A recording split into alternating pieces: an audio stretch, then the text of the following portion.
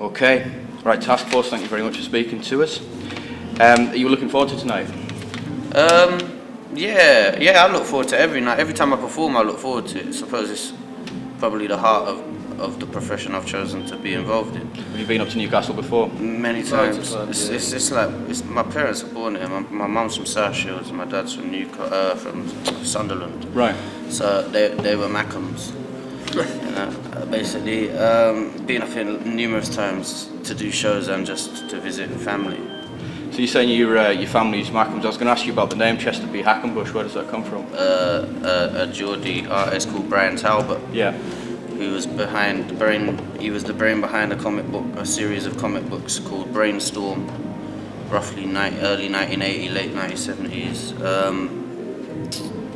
It is basically a comic about a psychedelic alchemist who designed a drug with every other drug known to man in one tablet. He takes it, blah blah blah blah. It's worth buying, kids. Go and buy it. It has been reissued since I've made it popular again, apparently. But I've gone on since to have conversations with Brian Talbot, who's been very nice about the whole thing and said that I can legally use the name and blah blah blah. So I make a point of promoting him because he's a good fella. Excellent. And he did say I should give him a call next time I'm up here and have a munch with him, but sorry, Brian. Okay, what you do seems to be a million miles away from the bitches and money kind of message that a lot of the hip hop seems to push at the moment. Would you say that your music's got a message? Sometimes, sometimes it means something different to the listener than I intended it to mean. Mm-hmm. And I think perception has a big involvement on what messages people find in music, because I can find a message in most things, but then I perceive things slightly different to the average person, possibly. Yeah. So ultimately, it's a perception thing, but there's definitely more of a message in it than yo, go beat your bitch up and shoot your homie and sell some crack. You know, I mean, there's more of a message in even my stupidest lyrics than that. Yeah. But each to their own. Everyone's got a different cup of tea, I suppose. Mm-hmm. UK hip hop still seems relatively small compared to a lot of the US imports. What do you think people see in the more commercial acts? More commercial British acts, or? The likes of Jay-Z, the likes of Kanye West. For starters, they see a lot more of them because they've got multi-million-pound corporations backing them. Their faces everywhere. They get massive exposure, so they're much bigger. Everything about America is big. The whole place is big. It's all it's a whole big mega culture beefed up on. There's more money goes into Jay-Z than has ever gone into British hip hop. As a whole, everything across the board. Every artist, every club that's ever made money, every DJ that's ever made a pound has seen less money than Jay-Z will see.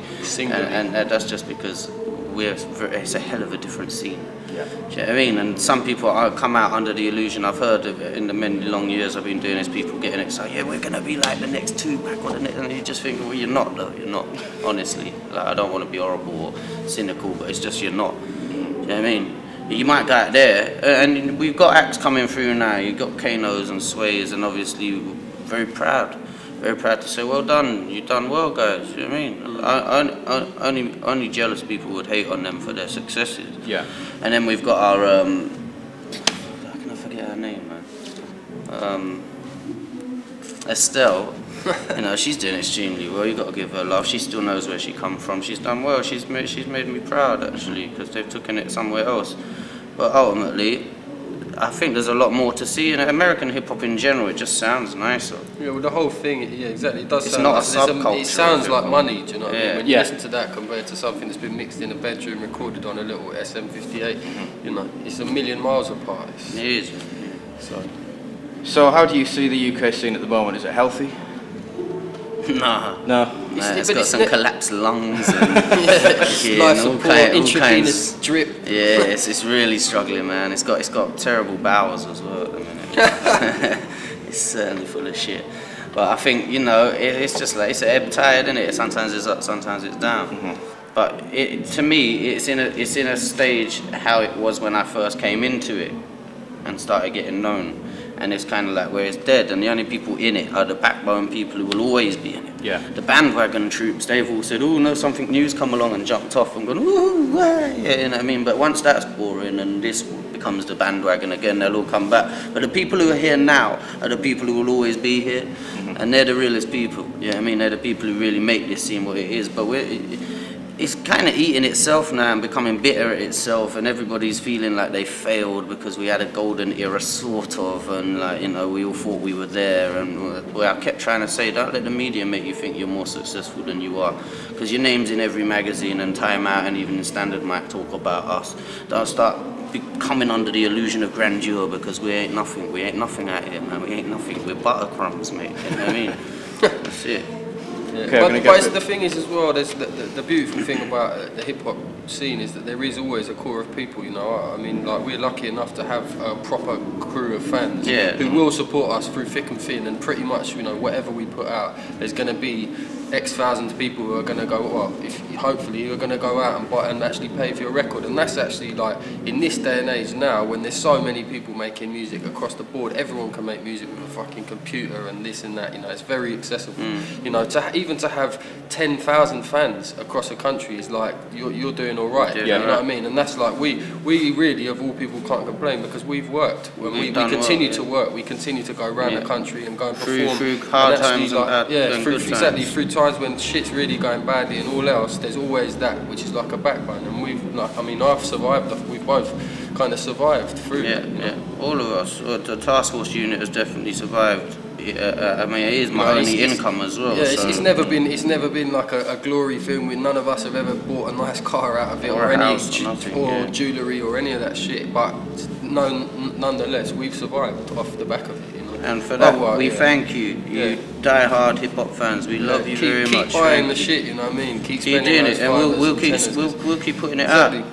That's leads on to my next thing, actually. It's getting harder to make money from music now. Do you think piracy and the whole download culture has made it difficult as an artist? Yeah, absolutely. Yeah. Especially independent artists, because people just don't appreciate how much time and money you put into these projects for them to just sit there and go, ooh, and download it for free over a cup of tea and a spliff, and then tell you that the excuses generally are, oh, I couldn't afford to buy it. Just, it's like, listen, you can afford to buy it, man. If I can afford to put it out, you can afford to buy it. Yeah. Do you know what I mean? Especially if you can afford a computer to download it on, then something's wrong, you know. The thing is as well, is like nowadays music is just totally disposable, you know. People don't really, there's not a lot of value attached to it. It's not like it's for your phone. But exactly. A lot of people, kids these days probably won't even listen to tunes on hi-fi. It's like a thing of the past. You're talking about people who listen to music on phones, which is just total low-grade quality. So all of that quality control is kind of lost. All of that quality that goes into making something great is kind of lost.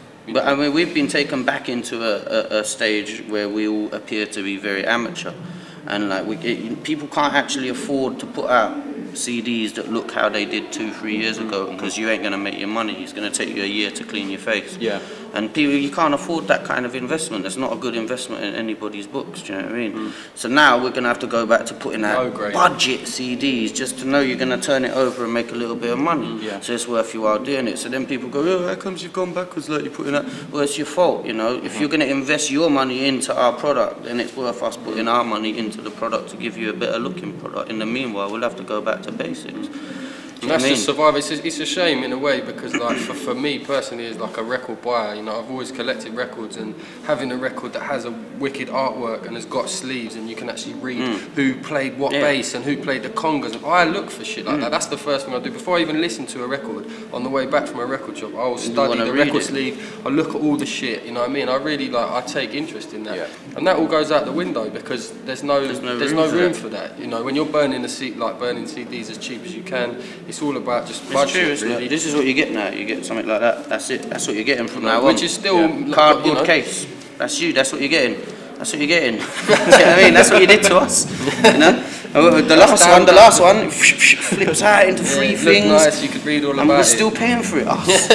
We're paying for it. For your pleasure. But there you go. Life is such a